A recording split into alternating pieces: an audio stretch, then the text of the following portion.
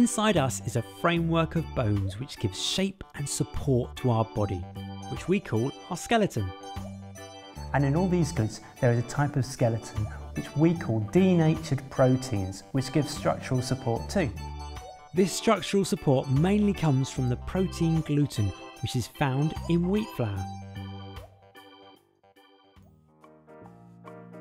Flour is made by grinding and crushing grains of wheat. Flour can be made from many different cereals, but in the UK, wheat flour is the most common. Some old flour mills, like this one, use water power to crush grains of wheat to make the flour. The process you can see is making whole wheat flour, which is also called wholemeal flour. Wholemeal flour is made into white flour by rolling and sieving out the bran and wheat germ, which leaves the inside of the wheat grain called the endosperm. Wheat flour, grown in the UK, is not very high in gluten, so is sometimes blended with harder wheats from other countries. Okay, we're going to make great globs of gluten here. We're going to make a soft elastic dough out of 3 different types of flour. We're going to use a plain flour, a strong bread flour and a whole wheat flour. We're going to use 50 grams of each.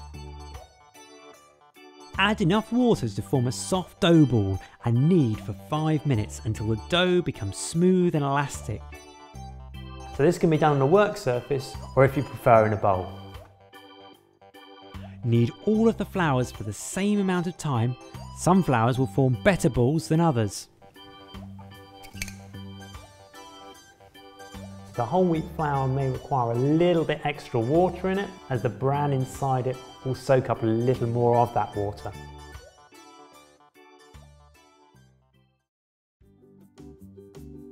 Inside all these wheat flours there are 2 proteins in the wheat kernel called gliadin and glutenin.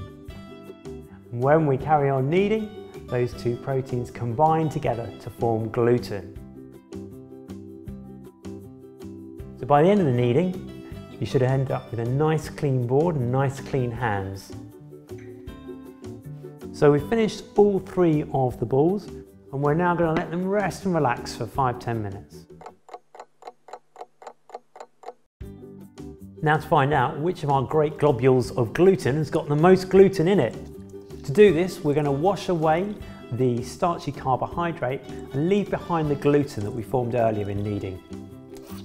To wash away the starch, wrap each ball in a muslin cloth and rinse under the tap for about 20 minutes.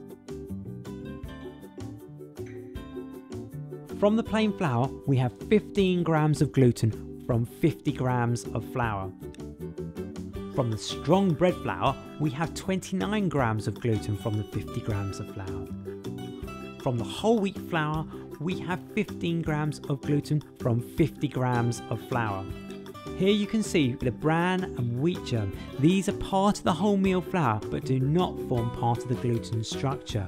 You can see from these examples that strong plain flour has the most gluten, so this flour will make the best bread.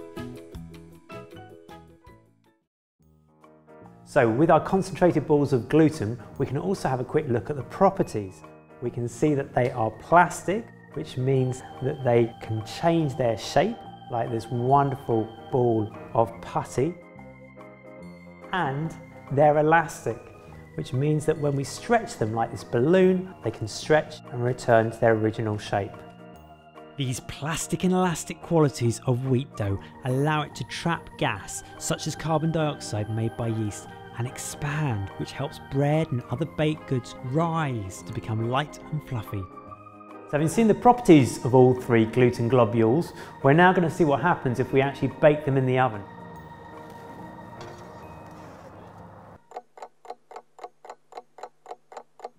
After baking the gluten globules, you can see how the different types of flour and levels of gluten result in different loaves of bread. The plain flour does not contain enough gluten for successful bread making. You can see that the gluten ball extracted from the flour is small compared to the strong plain flour. The loaf made from this flour does not have as much volume, and the loaf structure is softer and weaker. The strong plain flour has more gluten. It produces a loaf that has a firmer structure and is more crusty. The bread holds together better when it is sliced and has a firmer, chewier texture, which is what we want in a successful bread. The wholemeal flour has less gluten than the strong plain flour. The gluten present also has the bran and wheat germ mixed in with it, which also weakens its structure. The loaf it makes will have less volume than the strong plain flour. But remember, for healthy eating, we all try to eat more whole grains, and wholemeal bread provides this. So, the best flour for bread making was the strong plain flour. Most bread sold in the UK is made from wheat flour. Gluten is the protein in flour which makes the dough stretchy and gives the bread its texture. Wheat flour grown in the UK is not very high in gluten, so is sometimes blended with harder wheats from other countries. Bread dough must be kneaded for at least 5 minutes to develop the gluten to make the dough stretchy. The gluten in flour can be extracted by washing away the starch. Gluten balls are stretchy like bubble gum. They are balls of protein. The higher gluten flours, which are also known as bread flours, give the bread a good crust and a stronger, less crumbly texture. The best flours for bread making are strong flours, high in gluten.